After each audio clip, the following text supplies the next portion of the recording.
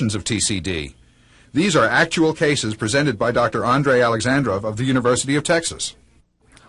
A typical TCD signal from the middle cerebral artery of a normal subject is displayed as a low-resistance waveform with a sharp systolic upstroke, followed by a stepwise deceleration. The end diastolic velocity is between 20 to 50% of the peak systolic velocity, with a pulsatility index of 0.6 to 1.1. Typical MCA velocities are under 80 centimeters per second.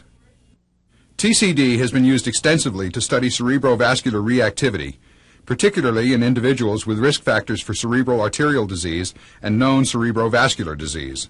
Hypo and hyperventilation, inhalation of air with varied CO2 concentrations, and acetazolamide injection are commonly used to alter CO2 concentration in the brain to study vasomotor reactivity. Hypoventilation increases CO2 concentration in the brain. A normal response to hypercapnia is the dilation of brain vasculature, particularly the arterioles. Consequently, there is a decrease in blood flow resistance. TCD studies of hypercapnic states show an increase in mean flow velocity and a decrease in pulsatility index, typically to below 0.6. Hyperventilation decreases CO2 concentration in the brain. A normal response to hypocapnia is the constriction of cerebral vessels.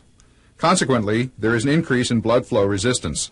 TCD studies of hypocapnic states show a decrease in end diastolic and mean flow velocities and an increase in pulsatility to above 1.2. TCD is considered effective in the detection of intracranial stenosis, particularly MCA, ICA siphon, and vertebrobasilar stenoses. In this case, a proximal M1 MCA stenosis produces a significant focal increase in mean flow velocity. Aliasing, a wraparound of the waveform caused by abnormally high mean flow velocities, and turbulence are also seen. Low resistance signals are often found in the poststenotic segment due to compensatory vasodilation.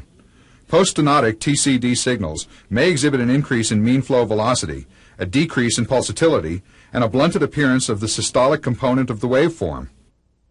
In another example shown with correlating MRA, a 70-year-old patient with multiple LMCA TIAs has a significant focal increase in LM1 MCA mean flow velocity. This points to the diagnosis of an M1 MCA stenosis. The mean flow velocity exceeds 100 centimeters per second in this vessel and is more than twice the velocities found in the other vessels examined. TCD is particularly useful in the detection of vertebrobasilar artery disease, especially in patients with dizziness, syncope, and TIA. One of the advantages of TCD is that it can examine both of the vertebral arteries and most of the basilar artery, depending upon the patient's anatomy. This example shows elevated velocities starting from the terminal vertebral proximal basilar section up to the distal portion of the basilar artery. Note that serial evaluation is performed so that the precise location of stenosis or occlusion may be correctly determined. This consistently elevated velocity indicates a moderate stenosis present throughout the entire basilar segment. As previously mentioned, TCD complements other imaging modalities and should be included as part of a thorough neurovascular examination. In the case shown, a flow gap on MRA appears to indicate an MCA occlusion. However, MRA often cannot identify near occlusions as slow flow velocities of under 30 centimeters per second appear as flow gaps rather than areas of reduced flow. In this case, what erroneously appeared as a full occlusion on MRA was actually a near occlusion, as an MCA signal with a velocity of under 30 centimeters per second was discovered with TCD. Significant increases in TCD mean flow velocities are also seen in vasospasm following subarachnoid hemorrhage. TCD is particularly useful as it may be performed bedside without the use of contrast agents, and daily serial studies may be performed as indicated. Some clinicians use the Lindegard ratio to differentiate between vasospasm and hyperemia, both of which produce elevated mean flow velocities. This ratio compares MCA velocity to velocity in the proximal ipsilateral ICA. Ratios that are higher than 3 may indicate vasospasm, while ratios lower than 3 may indicate hyperemia. In this case, a focal mean flow velocity in the MCA which exceeds 200 centimeters per second and an MCA-ICA ratio greater than 6 indicates severe proximal arterial vasospasm. Digital subtraction angiography shows severe vasospasm in the M1 segment of the MCA, terminal ICA, and A1 segment of the ACA. Correlating focal elevated velocities are found with TCD in these vessels. The example shown here from the MCA shows a waveform exhibiting characteristics typically seen with severe vasospasm. After balloon angioplasty, followed by intra-arterial injection of papaverine, note the return of the MCA-TCD signal to a normal velocity. This correlates with the angiographic findings of improvement of vessel patency. Markedly increased intracranial pressure produces a high-resistance TCD signal with decreased end diastolic mean flow velocities and increased pulsatility as shown in this TCD waveform of the MCA. In this patient with subarachnoid hemorrhage, hydrocephalus coexists with severe ACA vasospasm. The ACA waveform shows a significant focal mean flow velocity increase with a concurrent increase in pulsatility. Focal velocity changes and pulsatility of flow are key findings on TCD as indicators of the pathophysiology of stroke and related syndromes. As discussed previously, hyperemia can produce elevated velocities similar to those seen with vasospasm.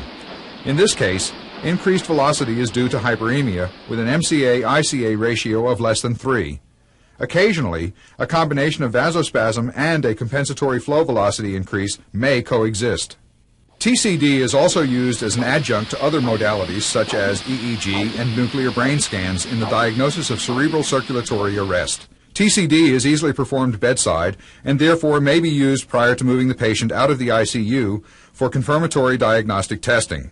Cerebral circulatory arrest produces reverberating signals with a reverse diastolic component in both MCAs and the basilar artery. The entire circle of Willis must be evaluated, and the reverberating signal seen in all 3 major intracranial vessels for a period of at least 30 minutes. Occasionally, focal occurrences of this reverberating signal occur in pathological conditions other than brain death. It is essential that TCD results are confirmed by clinical examination and other studies before a definitive diagnosis of brain death may be made. The communicating arteries typically cannot be identified with TCD under normal conditions.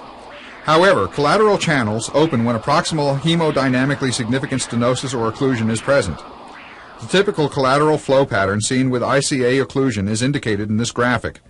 In cases of collateral flow, communicating artery segments may be seen and usually demonstrate relatively increased velocity and low resistance.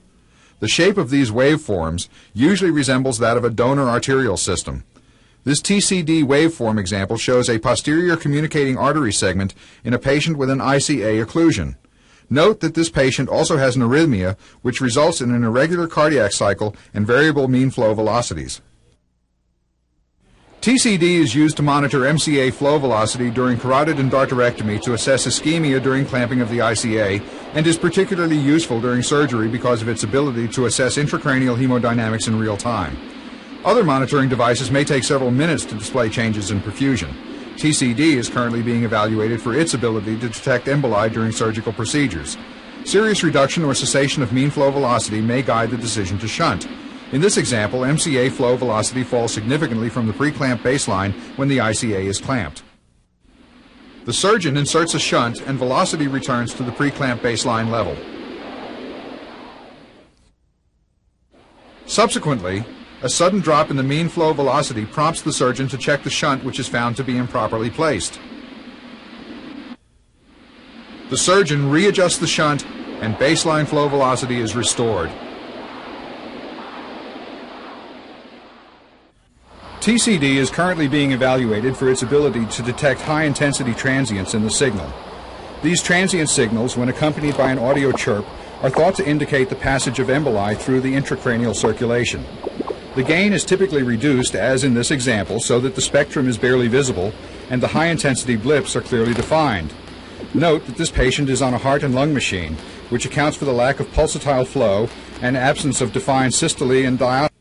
Multigon would like to thank the following physicians for their invaluable contributions of case studies and clinical information: Dr. Charles Tegler of the Wake Forest University School of Medicine, Dr. Andrei Alexandrov of the University of Texas at Houston, Dr. Eric J. Heyer of Columbia University, and Dr. Frederick W. Kremkoff for use of the facilities of the Wake Forest University School of Medicine Center for Medical Ultrasound. Multigon Industries is committed to continuing its history of advancement and education in medical technology. A variety of educational tools are available from our clinical educational division, including training programs, anatomical models, reference charts, and materials.